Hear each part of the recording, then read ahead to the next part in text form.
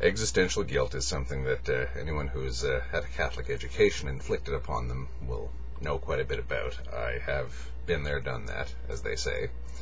And I've seen some pretty major existential guilt trips inflicted upon people. And it's the kind of thing that can wreck one's life. And I mean well and truly wreck it. It's the kind of guilt that sort of says you're guilty just by existing. And that you can pretty much never expunge that kind of guilt. That's the implication behind deliberately applied existential guilt, classic Catholic guilt.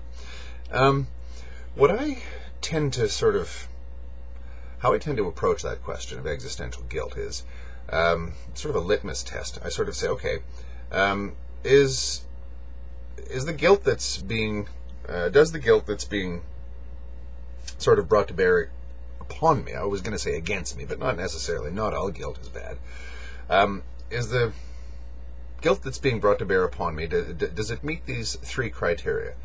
Is it reasonable? Are the expectations reasonable?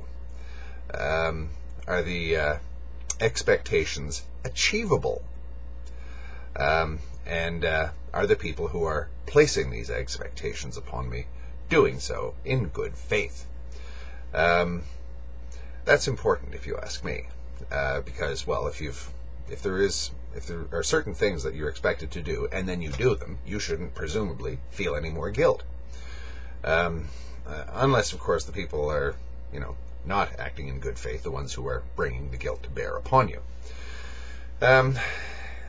And again, if guilt doesn't meet these three criteria, then I don't think it's useful, because people will say that, the implication always is in Catholic guilt, or in a lot of it, deliberately inflicted guilt, malicious guilt, or manipulative guilt of one form or another. It's always that the implication is you must continually try to expunge this stain, but you never can. And that kind of thing, if you ask me, sort of devalues the entire equation. It makes guilt pointless. It doesn't actually. It's not the kind of thing that's going to result in a better world, or in a better you, or in a better me. That's corrupt guilt, I suppose, or not well thought through guilt. So if someone's going to ask me to justify my existence, all right, is the means by which they expect me to justify my existence, are they achievable? Are they reasonable? And are they being brought to bear upon me in good faith? If they're not, bye-bye guilt. It's as simple as that.